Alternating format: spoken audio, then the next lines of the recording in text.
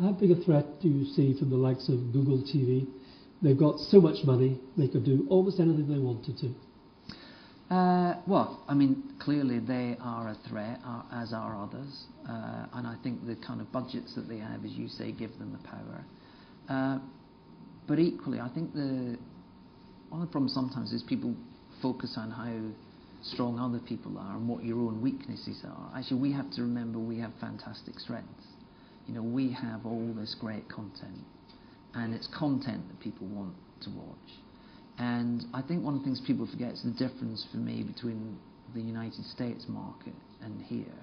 In the States, if you add up, I'll get the number wrong, I'm sure, but if you add up all the studios, they account for about 40% of television.